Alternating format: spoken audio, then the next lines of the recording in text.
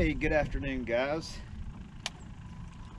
It's Chris with Nichols Retirement Empire, and today taking a little afternoon trip. Did a little work around the house today, just not much work, so don't worry. But anyway, thought I'd run out here. Since we've had daylight savings time, it doesn't get dark till late. So I'm gonna try to see if I can catch some trout on this outgoing tide. The other day when me and Paul caught any fish, it was later on into the outgoing tide the last couple of times we fished. So let's see if we can't get into something here. Be nice. And it's very nice out here today. It's a little hot. It's in the 80s. But low 80s. And I am at Cumberland Island fishing.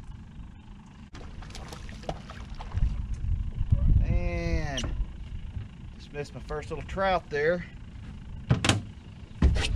Been getting bites. Just haven't been able to hook up with them. I know one thing. Got some big old shrimp. These are some monsters. But that's okay, because big shrimp, big trout like big shrimp, little trout like big shrimp. Everybody likes big shrimp.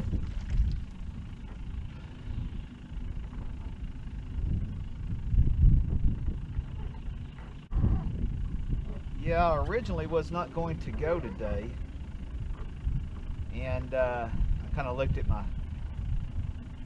schedule for the rest of the week. Got a few things going on, so decided why not.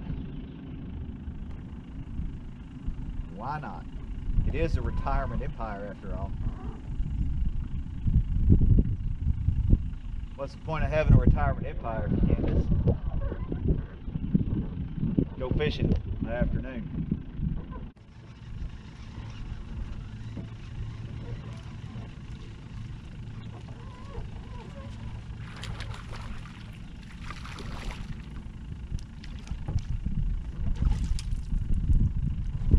Bad. Not a bad little trout.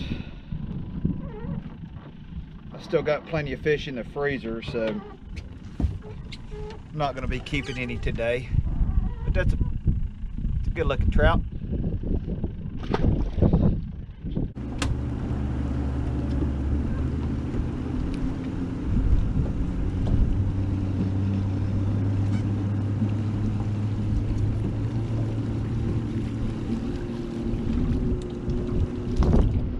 Smaller one, and it was way down there.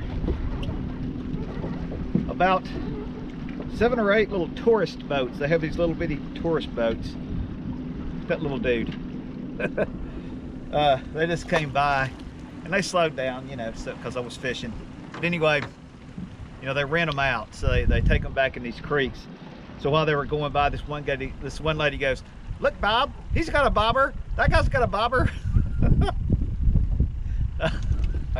I guess he was telling her he can't fish with bobbers, and she's just letting him know he can. I don't know.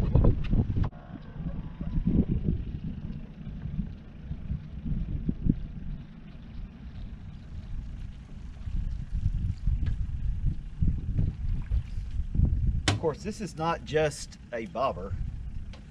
It is a float rig. The way y'all, I know y'all have seen me using it, but the way it works is you put a stopper, a little stopper knot up the line, and I can move that line up, and I can move that knot up and down the line. What happens is when I throw my rig into the water, the float will float up until it gets to that, and it'll stop. And this sinker down here will go down to the bottom. So the float's on the top, the sinker's down in the water.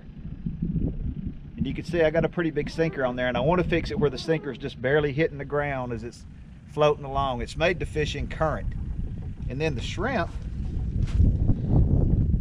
will be behind it, just kind of floating along there, doing its own thing.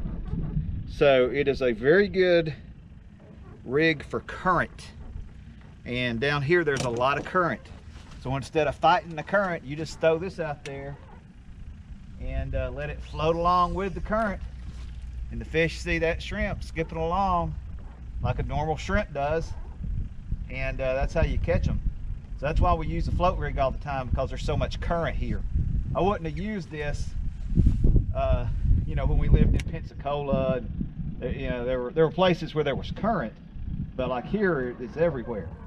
So that's one of those things I had to learn when I came up here, or when we moved down here, was I had to learn a way to fish in this current, and that's what a lot of these guys do. And there's different ways, you know, different kinds of floats and different ways to tie them, but all of them are basically like what I just showed you.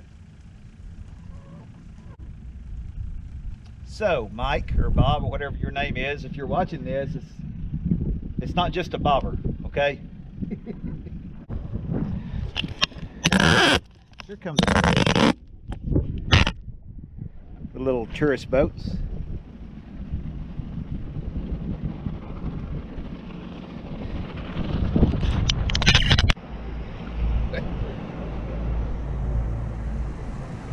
Just caught this one in front of the boat full of about 50 tourists.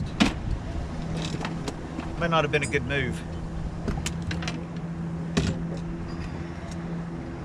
but it's a decent fish. Not bad. GoPro, stop recording. Yeah, that boat was going by and it was so loud because there's a guy talking on a loudspeaker, and I caught the fish and I kept saying GoPro, GoPro, and it wouldn't start up.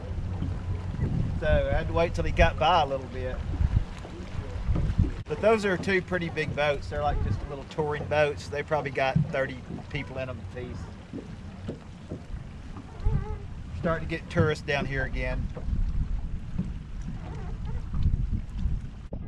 Yeah, they clapped for me when I caught the fish. That's the first time I've ever had an audience clap for me. Of course, you guys probably clap for me. Thank you. Thank you. Thank you very much.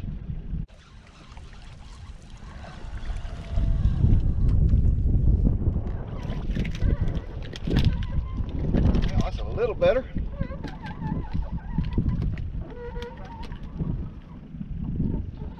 Not bad.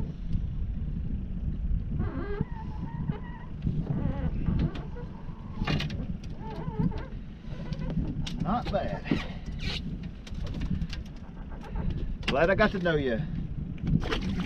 See you later.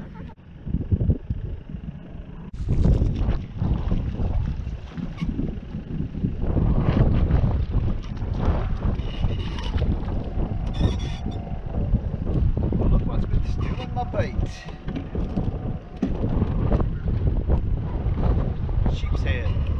What a surprise.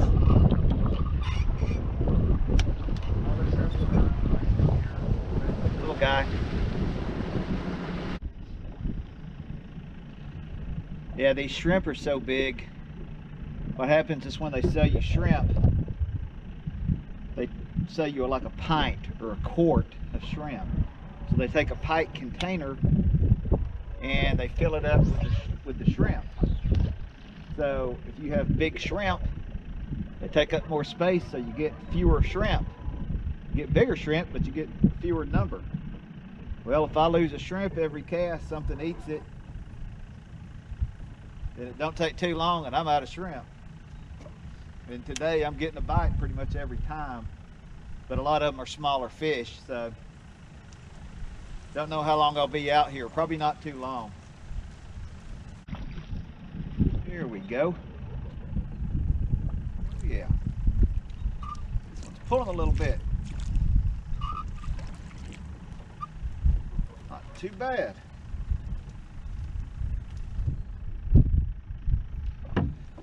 Not too bad.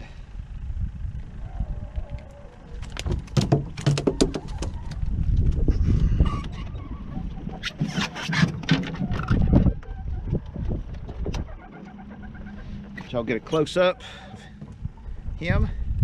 There's a little snaggle tooth in there. There's one tooth. Most of them have two little sharp teeth. He lost a tooth somehow.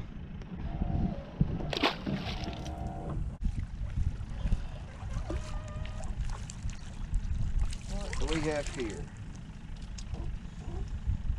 I believe they call these a sand perch, and I do not like them.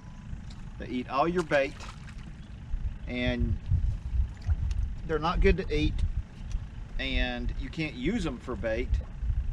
So all they're good for is to take your bait. We do not like them.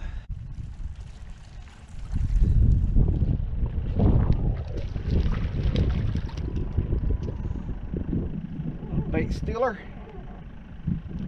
Bait stealing sheep's head. Need some big trout to move in here before I run out of shrimp, which won't be long.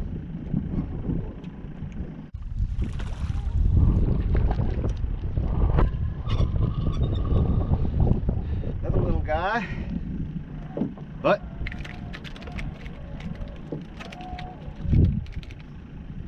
he's my guy. He's my little guy.